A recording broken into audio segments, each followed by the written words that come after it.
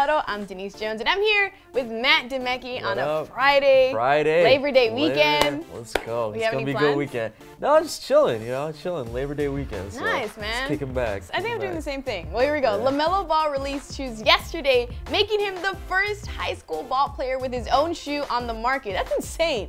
Problem is, it could make him ineligible for the NCAA because of the profit from the shoes. Matt, you still view LaVar as smart, or is he really hurting his kids at this point? I'm a big advocate for LaVar, so I think at this moment, I think it's hurting him. Really? Yeah, because now it's getting to the point.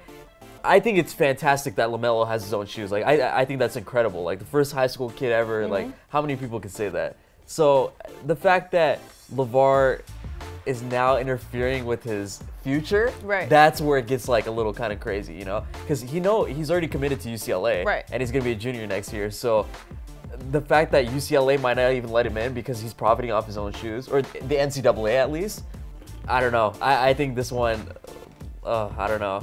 It's hurting. I really strongly think that he has a vision. Like, he has a big vision for himself, his kids, his family, and the future of the profit that these basketball players make. So I feel like he's still helping them, just showing them that, hey, look, this is what can happen, but you can be the first person that is the one that changes the rules. Yeah. Like, it's a new time, it's new rules, and he's one of those people. He's a huge advocate for, not going by the system. But I think now the NCAA, the thing with the NCAA is they're set on their rules, It's like, yeah, LaVar could come in. Well, I mean, it's a bunch of old heads, and if they see, and if they recognize that, oh, well, this kid, if they recognize the marketing that LaMelo and the Ball family do with these shoes, they can probably think, okay, well, maybe that's something that we can carry over. Maybe you can come in as a consultant, obviously a higher position than that, and show us your ways.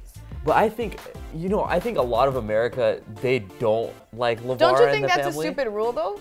No, I think it's absolutely stupid. I think the rules are ridiculous. Isn't it stupid enough for it to be, maybe diminished in the next coming years? I don't think so. You don't think so? No, I think they're gonna hold their ground. Right. I mean, even in 2017, they're standing out. The only way they're gonna stop holding their ground, or the only reason they're gonna consider even holding their ground, is if LaMelo makes more money than they anticipated. I think he will, though. And the thing is, once that happens, you don't think they're gonna be like, okay, well, this guy's a marketable player, we can profit off of him.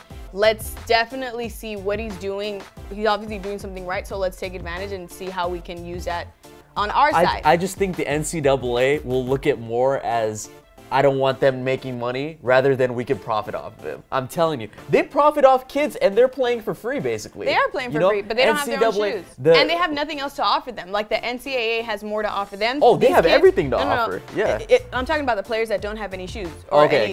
So gotcha. These guys, the NCAA has more to offer them than it can be reciprocated. And I feel like in LaMelo's case, in the Ball family's case, they're coming like head to head, because if this marketing strategy works, then they have something more to offer than just an athlete who can play in the NCAA. Yeah, I just think, going back to this, I think LaMelo's shoes are actually better than those Zo2s. Way better, by the way, trash. Way better. And I think that what is it, $350? That $395. $395. That price point is a little crazy for some high school kid. But hey, high school students might buy them, Especially, so, I mean, and again, they're hot shoes. Yeah, they're hot shoes. So let's get to the end of the week L's. Who is your L going to? Oh man, mine has to be Le'Veon Bell. I mean, Le'Veon right now, he's holding out for a contract. Season starts next Sunday. It was funny because he had a post where the dude's applying for Dairy Queen now, just to troll everybody. He's saying everybody's getting paid. Antonio Brown's getting paid. Ben Roethlisberger's making a good amount of money. Martavis Bryant's in line to get paid. So, I mean, bro, just play this season. Play 1 year. Get your contract at the end of the year, because the Steelers are going to want you. Bro, take that L, man. And he might get that job at Dairy Queen, so he might go to Dairy Queen for a year and come back and play for the Steelers. That would be pretty nice. My end of the week L is going to go to Lonzo, but it's in a pretty petty way, just because your shoe wasn't all that, and we were all getting so much hype over it. A $500 shoe, and it really wasn't all that. Your little brother comes in and says, hey guys, I want to release a shoe too. And it ends up being kind of better than his. So a lot better than his. Those Zo2s are There might be some collaboration that needs to happen, Lonzo, for your shoe to really, like, be up there with Melo. But anyway, thank you so much for watching. We're gonna get started with our Labor Day weekend. It's gonna be good. Make sure to like, subscribe, and comment below, and we'll see you guys next week.